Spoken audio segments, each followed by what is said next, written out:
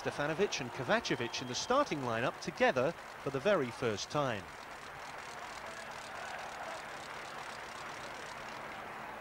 New Year's Day then, here at a frosty Hillsborough.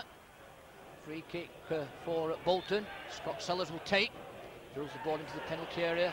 Kicked onto the woodwork, but it's the woodwork that come to the aid of Sheffield Wednesday there. Header going in from Jerry Taggart.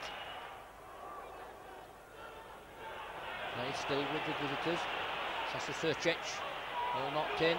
Chance here, but it's ricochets away, and really John McGinley may well be a little bit disappointed that he did not make more of the opportunity. Srčić driving on for the visitors. Ball not through, but it will simply run away to Pressman in the gathering gloom of the New Year's Day. Waddle on the halfway line then. First it is that makes this run, and the space on the right. Ball comes in, and that's a fine header. Kovacevic it is that opens the scoring for Sheffield Wednesday on his Hillsborough debut. We played the other day at Nottingham Forest, but this is his Hillsborough debut, and he opens the scoring for Sheffield Wednesday. Darko Kovacevic puts Wednesday in front. Glancing header, good cross too, coming in from the right, and David Hirst. Nolan with the cross, first time coming in, only half cleared, somewhat casually by Bolton. Ball knocked in. Kovacevic first one way, chance here. Oh, that's a good catch by the keeper, Keith Brannigan. Caught it well. Kovacevic may be a little bit disappointed he didn't make more of it. Ball initially from De Greiser. Looks up, takes his chance, but keeper equal to it. Whittingham. That's another fine save from Stott by the keeper. Doing well for Bolton. Brannigan. Whittingham turning. Back to goal initially. Does well. And at the second time of asking, Keith Brannigan makes the save. Chipped up for Bolton, just to the chest of Waddle, back defending, comes out of his own defence as Wednesday attack the Presto stand. Incisive ball, Kovacevic makes the run. My word, tremendous strike, great goal by the debut boy in his Hillsborough debut. The second goal of the match, and a real true strike. Great ball by Waddle, I have to say, so incisive. There's Kovacevic, there's the run, there's the right boot, and that's number 2.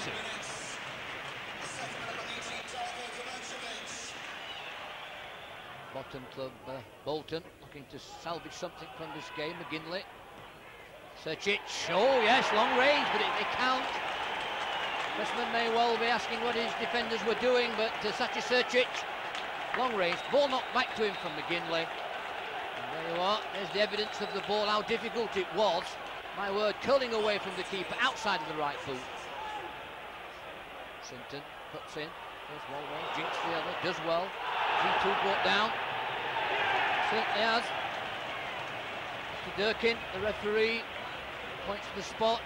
And Sinton, bit of a weaving run. Scott Sellers, I think it was. Well contested, he brushed across the front of him. That was academic because it's a penalty, which David Hirst will take.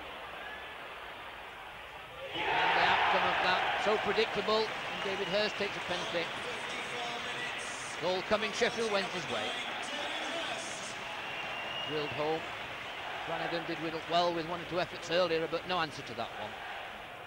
Nolan on the halfway line. Triangles by the home club. Nolan makes the run into the defence. Here's David Hirst. Runs back for him. Fortunate somewhat. If we give David Hirst a second chance like that, the outcome invariably is the same. He will put the chance away. Well taken goal. Perhaps a little fortunate to get a second bite at it, but the outcome positive, and another goal coming Wednesday's way.